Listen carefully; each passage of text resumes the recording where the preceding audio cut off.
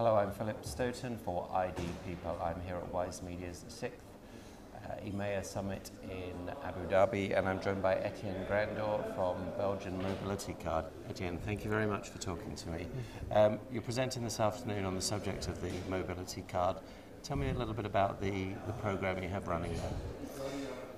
Well, operators of public transport used to issue accessibility through smart ticketing systems.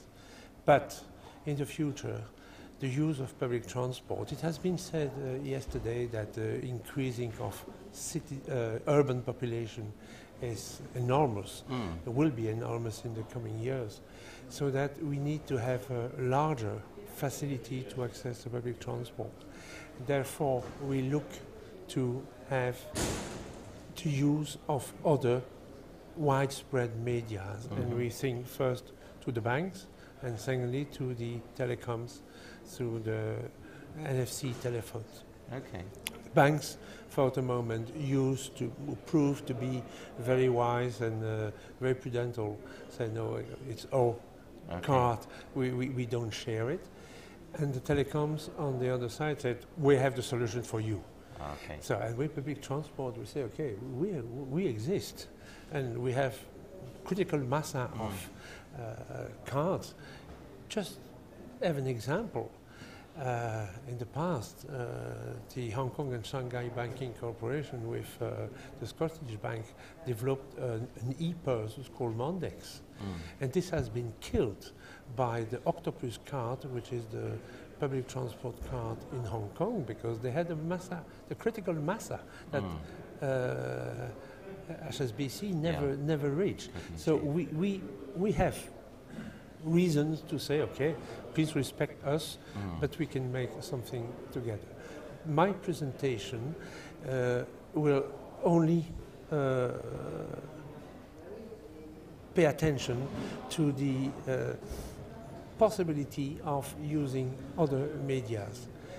But in the future, and that will be probably the program that I discuss with Mrs. de la Giraudet for Rio de Janeiro or Frankfurt, is to say, if we switch or if we add to our self-issued card NFC telephones, it's not to translate that in NFC telephone is not enough.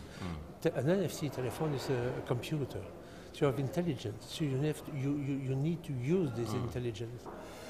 I give you an example. In Paris, you have now the shared electrical cards of Mr. Bolloré, which is Autolib. Autolib is a car built around a battery. And around this car, you have all a system to manage, to reserve, to book your car, to book the destination facilities. So you can enter a world of management of your mobility, more than only to transpose, transact the contract that we put on smart card for the moment. Okay. So that will be, we hope will be the next conference. We're seeing more and more urbanization, we're seeing more and more growth in cities, more and more mass transport requirement. Does that, particularly in places like Rio de Janeiro with the Olympics and the World Cup coming, does that present problems in those, I guess, less developed nations where there aren't as many smartphones? Do they need to have maybe a smartphone option, but also a simple card option as well? Probably they will pass through the different steps that we have known. Well, you mentioned Rio de Janeiro. Rio de Janeiro is for me already an old city. Probably not so old as London or Paris, but it's an old city compared to here.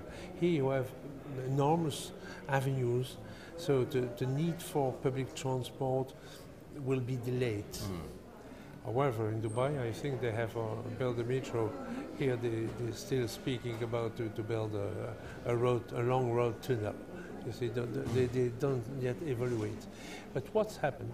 It's in parallel with the densification of the cities, which make the ownership of the car absolutely impossible. You have a trend in the young people to say, oh, I want mobility, but I'm not very keen to be owner of my mobility. Okay. And that's an enormous evolution. And you see, for instance, Daimler-Benz, and you know perfectly well that in the context of the crisis, the automobile industry in Germany is not too bad, absolutely, because they have top-level models, and so they don't need, but they're already thinking to systems where intelligence of the use of non-owned cars appears, even them. So that for me it's the real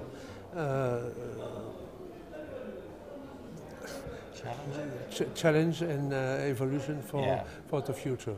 Less owning of the car, and in the same time, you use the public transport for massive movements and for leisure or for shopping.